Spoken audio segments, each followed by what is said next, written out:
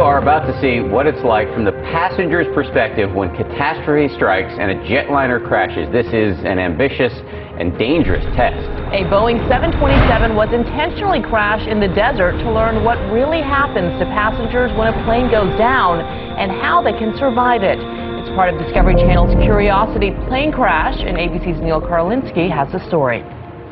You're watching the final moments of one of the most dramatic one-way trips ever recorded. Don't need no seatbelts no more. This Boeing 727 is being deliberately crashed into the desert. On board, more than $500,000 worth of crash test dummies, 38 specialized cameras, sensors, and a crew of incredibly daring pilots wearing parachutes. Minutes before impact, they bail out of a hatch in the back of the plane. Jumpers away, jumpers away. Then, the huge jetliner careens into the ground. A horrific yet survivable crash that tears the plane apart. This stunning made-to-order catastrophe was done for the Discovery Channel show Curiosity Plane Crash after 4 years of planning and with a huge team of experts, all to better understand what really happens to people on board. I suspect this one may have a concussion and that one may have a broken leg. Dr. Cindy Burr was in charge of the unlucky passengers. She told us her data makes crystal clear that bracing for impact can be a lifesaver. What should you do? Put your head... You put your head down, put your hands over. Your hands over your head. Yep, and just hold it.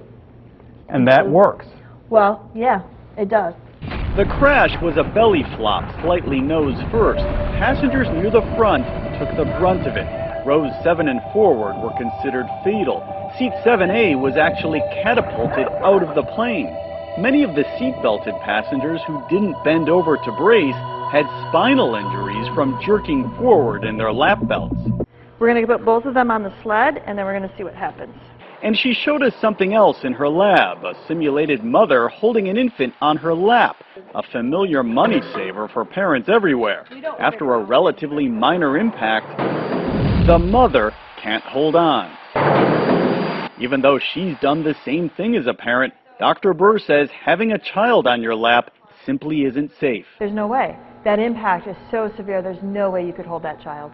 The plane crash revealed other things too, like the tremendous amount of debris that can be deadly to anyone sitting upright. Also, how critical it is to be able to make your way out fast. Generally, sitting within 5 rows of an exit gives a passenger the best odds. That was quite possibly the most spectacular thing I've ever seen in my life. The science of destruction. A picture-perfect crash, a wrecked jetliner, and a treasure trove of new information about what it takes to survive the unthinkable. For Good Morning America, Neil Karlinski, ABC News, Detroit.